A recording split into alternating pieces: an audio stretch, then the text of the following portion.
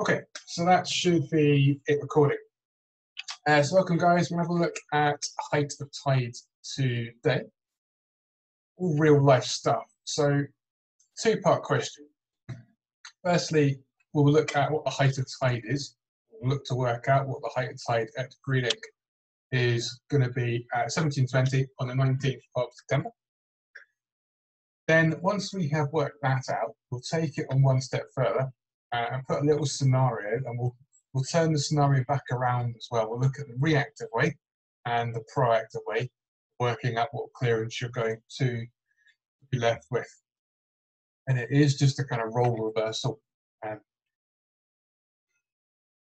Kick things off, 19th of September. So this is taken straight out the almanac.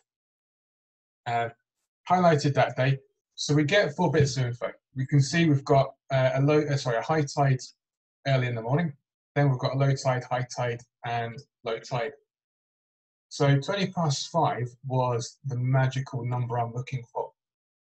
And what I do is I try and find the closest high water to my time. So 1720 will slot in between here. And if this was an actual almanac, all I'd do is I'd circle the date and I'll draw a little line in here with a quick arrow, just to remind me that I want to pick these 4 bits of info here, and I'm going to discard one of them in a minute, and not this. It's a very common mistake in the theory course to go, right, high water, yeah, we'll have that one, and it doesn't actually fit in the tidal curve. So the nearest high water I need is 1347. That, as with everything in the almanac, the UT time, GMT, British Winter Time, put whatever zone you want on that. It's not summer time. So what we need to do is add the hour on. So high water effectively becomes 1447. We do that before we go near the tidal curve. It's a high water tidal curve. And if we just pop over, there's the kind of enlarged version of the Greenock tidal curve. As I say, it's a high water tidal curve. I just checked down here that says high water. I said I could discard one of the bits of information, and that one bit is the low water time. I don't need to know that the low water is at 1900 or 2000. If it's an upside down tidal curve and it looks odd, and there's none of the Scottish tidal curves are low water, so it's only if you venture to the south coast. There's only about 2 or 3 of them. They look upside down, and they've got LW in here. So then we would discard the high water time, and we would bring in the low water time.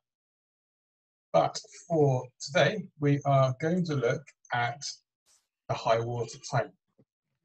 1447, that gets put into the book again. For those of you who are happy working out tidal streams, if I was working out an hour's tidal stream, I would take 30 minutes off and add 30 minutes on to create an hour. What I don't need to do now is that I can just fill all these boxes in for 1 hour, 2 hour, 3 hour, 4 hour after. Because each of these little lines are 10 minutes and half an hour every 3. So I don't need to create the hour, it's already created for me. I'm just purely sticking the data in here. So 1447, 1547, 1647, 17, 18, 19, and 20. Don't worry that that doesn't line up with the low water time. Purely a tick in the box exercise or filling in the boxes, and I can almost discard that information.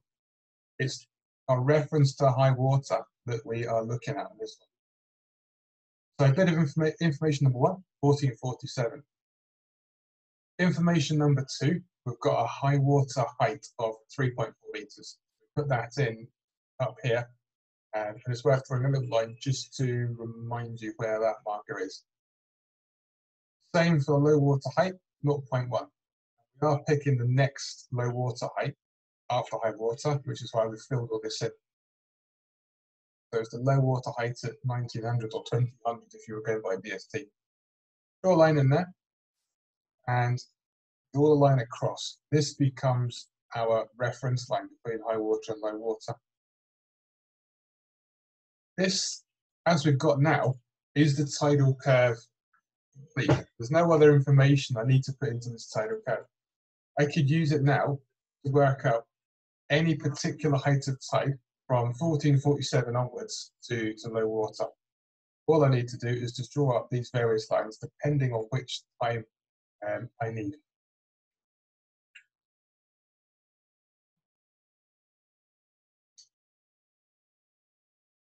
What I got trained to do when I was doing the longer distance sail training courses is one of our kind of morning plans was to set the tidal curve up for that day for the full 12 hours. So at any point, anyone could come in, jump onto the tidal curve and go, right, it's 3 o'clock in the afternoon, up there, up to the top, and find out what the height of tide curve was. And that just means it was running for the day. We didn't have to dive through books, find tidal curves and the right information. And it also allows us to work out our tidal streams as well. So there's a multiple use for this tidal curve. We'll put tidal streams to bed for now. That can be another clinic if desired. So we're looking for 1720. What we've got along here, the closest I can find is 1647. And for ease of calculation, let's round it up to 1650. Yeah, 1650. 3 minutes will make absolutely zero difference when we're talking height of tide. Each of these little lines afterwards are 10 minutes.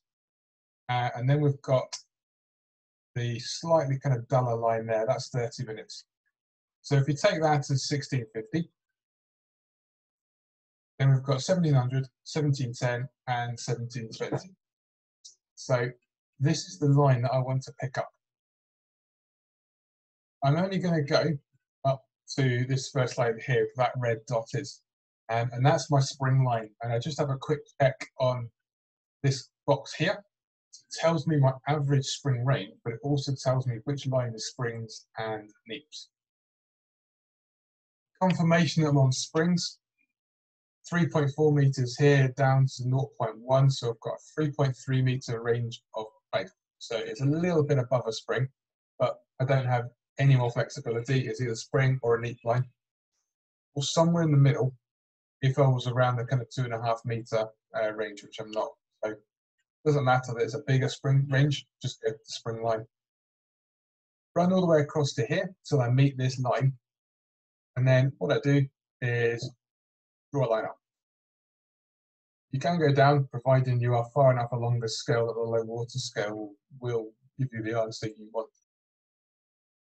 So what we now have is a height of tide at 1720 of 2.1 meters. And thinking into the RWA courses, their scope for error is about 0.1 either way. And it's really down to how accurately you draw this line here, followed by that line, and also how straight your line is that runs across here. So anything in the 2 to 2.2 category in the RWA nav courses world is absolutely fine. In the real world, it does not make any difference. Right? You can probably be down at kind of 1.9 and 1.8, or even up at 2.3, 2.4, and you still might not be right. One big factor that will determine exactly how accurate height of tide is the weather pressure. So diving away from tidal heights for a second, we looked at the almanac a minute ago and had a 3.4 meter high water height. That is based, as all the tidal heights are, on 1,013 millibars of pressure. But the minute you go and plonk a nice big windy and wet low pressure, that's going to pull your tidal height up. And the minute you go and put a nice big high pressure like we've got today, that's going to push the water down. So it's a bit of a guesstimate. So you can spend a lot of time working a really accurate height of tide calculation out, and then go and plonk the boat out there and be well off in some cases. So it's worth just bearing that in mind. Don't necessarily go chasing the really accurate tidal height, because you may not get it. So 2.1, this is what we are going to take. Okay, let's make it real life for a minute. We've looked at the tidal curves for Greenock, and I've extracted one of my favourite anchorages up in the Cowser Butte, up in Keller Harbour here. and I've circled the kind of deeper bit. And this is quite appropriate. I've made, as you'll see in the next PowerPoint, I've made this a little bit motorboaty, purely because I had the motorboat image in the PowerPoint prior to this, but it highlights putting a sail training yacht with a 2 to 3 meter keel in it. Just overemphasizes what I'm about to say, and you need to be even more cautious. Cala Harbour itself, cracking place to anchor, and there is a couple of mooring buoys in there every now and again. But if you've got a deep drafted keel, the minute you kind of wander away from this middle section here, the 5.2 meter depth, you start running into some shallow ground very quickly. Very nasty drying right here, and on some of the charts, that little rock where my cursor isn't actually marked. It's on some of the charts, but not them all. You need to be quite careful. And that's the 2 meter onto line that's running around there. So lovely little anchorage, but you've run out of water really quickly. And if you've got 2 or 3 larger boats in there, you've got to be quite persuasive about how you go and plonk a 3rd or 4th large yacht in there, or motorboat. You can very quickly find yourself running out of space. I'm talking kind of horizontal space on top of the water and under the boat as well. But it's under the boat that we are going to concentrate on today. And this is assuming that we are kind of running a winter course where no one else is on the water, and I can go and plonk my boat right in the middle of that 5.2 meter depth. So, scenario 1, what will my clearance be at low water? So, we know 2 bits of information so far. Height of tide, 2.1 meters. So 1720 is the time I am going to go and drop the anchor. And I can also work out my depth of water at 1720. I've got to 7.3. I've got that number by adding what's on the charts, 5.2 meters and the 2.1. The charted depth, updating on the chart, and the 2.1 meter height of tide gives me my depth of water. So I'm starting with 7.3 meters. This might not be what's on your depth gauge, and I'm going to leave that to the last slide just to kind of explain and leave you guys with a little bit of kind of thinking to do for future checking of your depth gauge on your boat. Let's assume for now, at ease of calculation, that 7.3 is what's on your depth gauge. I want to know, once all that tide disappears, because we are working this out on a dropping tide, so we're after high water. First thing I want to know is how far the tide is going to drop between my point now and the next low tide. The next low tide from our tidal curve, 0.1. Time I'm not overly concerned with, but my tide will drop 2 meters. So I'm going to lose 2 meters from this 7.3 straight away, which pretty much puts me back on that datum, 5.1. That drops my boat to there, and it just brings me that much closer to touching the seabed. Watch for what's under the boat. So in this scenario, what I have is a 1.5 meter draft, which is pretty reasonable across most of the powerboats and motorboats. And it takes in quite a good percentage of the small yachts as well. I take 7.3 and I take the 2 meters and I take the 1.5 meters off. I'm left with 3.8 meters. That will be my clearance, assuming that's right, and my height of tide calculation was right, and my fall of tide was right. Remember, everything is based on average 2013 pressure. As soon as it changes either way, these numbers are going to change a little bit. Draft is about the only fixed one, unless you happen to be in a scenario where you've got a keel that can go up and down. It does happen occasionally. Or you're in the scenario that you go, actually, I'm really not that bothered if I do touch the bottom and lie in the bottom for an hour, because my boat could be a twin-keeled yacht, or it could be a rib, and you can go, actually, yeah, sitting on the bottom's not that much of a problem. I know there's mud under here, quite happy to do that, and I'm going to lie in the bottom for about 45 minutes, and then the tide will start coming back up again. Your call though.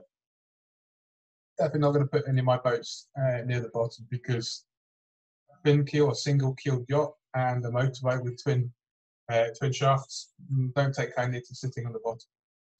So the first scenario we're looking at is clearance at low water. So I'll start with my depth of water, take away the fall of tide, take away the draft, and I hope that is a positive number. If it's a negative number, it means at some point prior to low water, I'm going to run aground. My boat's going to end up sitting on the mud. So it's a little bit of a reactive way of working it out. But I would say it's probably the most common.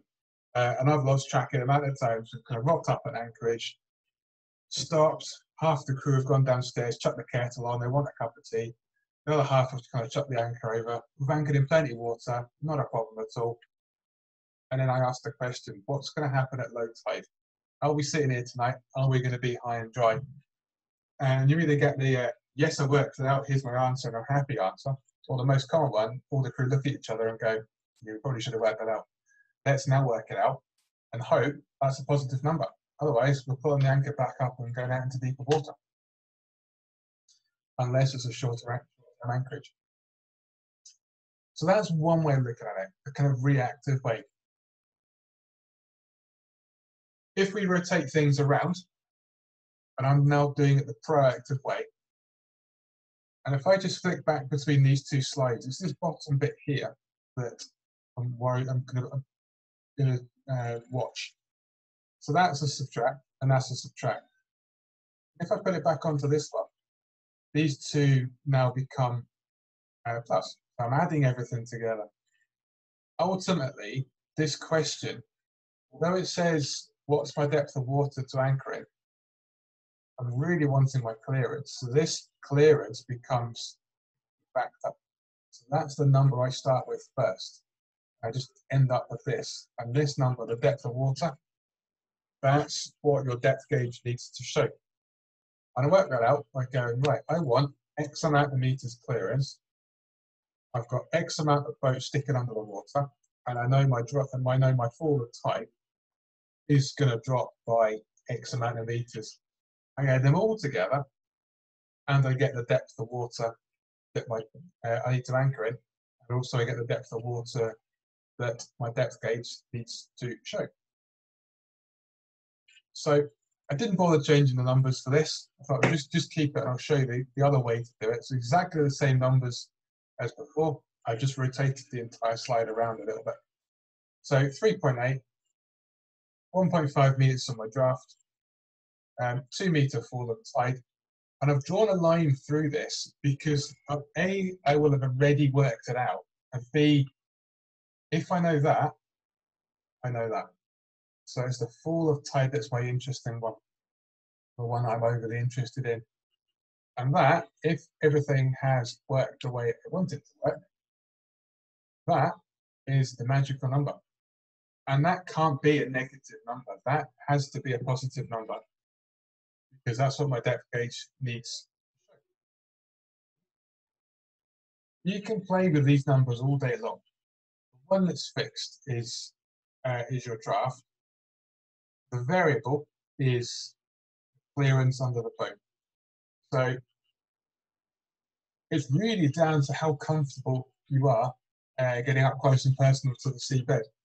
Many scenarios where I've got down to kind of 0.5, 0.4, and been pretty comfortable and can actually sleep quite well at night, knowing that I'm not going to get down that much further, and then the tide's going to start coming back in. It's a calculated risk.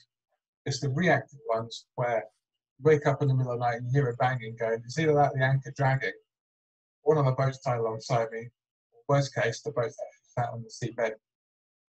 So if you want more clearance, just push that depth of water back up. It means you've got to go and anchor in deeper water. Certain parts of the Clyde, once you start to move out into the 7 to 10 meter depth, you run out of the ability, unless you've got a lot of anchor chain on your boat, and you very quickly find yourself running out of anchor chain. and it is quite a problem. There's a number of anchorages where 7 meters, really comfortable number. You go to 10 meters and you've pretty much got a vertical drop off, and the next recorded depth is about 40. And there's very few boats on the Clyde that will have enough anchor to A, touch the bottom, but B, actually do what an anchor's supposed to do. So worth just bearing that in mind as well. If we're looking at 7 meters of water to anchor in, or 7.3, we'll do 7 because it's an easier mathematical calculation. Just chain, you're looking at 4 times the depth, so about 28, 30 meters of anchor. If it's chain and rope, you're going to 5 times the depth, and if it's just rope, you're going to 6. So looking at 6, you're looking at 40 odd meters of rope to have on board, which is quite a lot. Manageable, but it's quite a lot.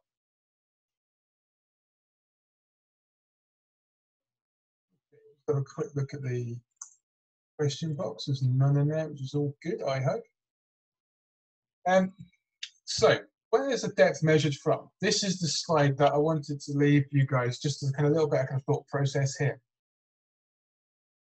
It's one of the very first things I check when I get on a new boat, especially doing kind of own boat training. The last thing I want to be responsible for is the customer that I'm doing training for clipping the bottom, because we've both calculated different levels of depth and they think they're in deeper water where actually they're not. So you have 3 scenarios. You've got the first one, which is reading from the waterline, and it needs the depth sensor to be calibrated into the plus, bring it back up to the waterline. Both are doing that. Second one, this is your kind of factory version. Transducer will probably be, depending on the hole, in and around the mid bit of the hole. It really depends on the setup of the boat and where the gauge is running from. Our motorboat, for instance, it runs from the flat bit of the hole, but I've still got another, I think it's about 0.5 of a keel beneath that. And then we've got under the keel. That's the brave one. That's the one where you go, well, I just turned it on and it kind of reads from there, and I'm happy for it to read there, and I know it's reading from there. And that's the overly cautious one. And I put myself very firmly, and I have no shame at all in going, I'm going to put myself in the cautious category. I don't want Sequel's keel to touch the ground. Having replaced the 2 props on our motorboat once, I have no intention of doing it again because it cost an absolute fortune. I was quite happy to keep those props away from the seabed. The advantage of being overly cautious is if I have a quick glance at the depth gauge and it says 0.1, I know the seabed's about there, and it is 0.1 underneath the boat. There is no other calculations to do. The minute that goes 0, you are sat on the seabed. If it's for this one, if you are working out a height of tide calculation and you end up with a depth of water, this is the calculation that you won't need to do anything else for if you are working at depth of water, because your depth gauge is reading the depth of water.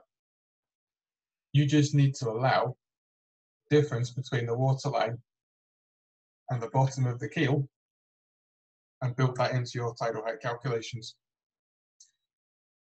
There is no right and wrong answer to this. It is very much personal preference. One other slight bit that's worth talking about is the distance between the anchor as it rolls off the front here and the water line. So if you're being quite particular about how much anchor chain you've put out, you either need to allow for this, or you need to let another meter, meter and a half, 2 meters in some cases, go out over the boat. So your depth, your anchor chain that you've let out measures from round about the water line and not up here. In this particular scenario, although it's a motorboat, it could equally be a yacht. Right, look, thinking of, as I'm talking here, Sequel's almost got more distance from its bow to the waterline than the motorboat does. So there's easily over a meter, if not close to 1.5 meters. And that can have quite an interesting effect on whether that anchor is actually going to do what you want it to do on the seabed. So it's worth just bearing that in mind, a couple of points in this slide to think about. Cautious one under the boat. I have never, ever, ever criticised anyone for being overcautious on a motorboat or a yacht, come to that. Ease of calculation, go for the waterline, and this is the one that you've turned it on, and I did it for a while and I forgot to change anything. I went, yeah, it's 0. I know it's kind of mid, and I did measure the distance between the two. Then I had to change the props, and ever since that point, I've gone into the cautious category, and it's firmly stayed there. It also gives me the reassurance that if a student is looking at the depth gauge in the boat and they're a little bit tired or it's been a long day, if it says 0, they're on the seabed. They don't have to do any other calculation. So that's why I chosen that one. Okay. Let's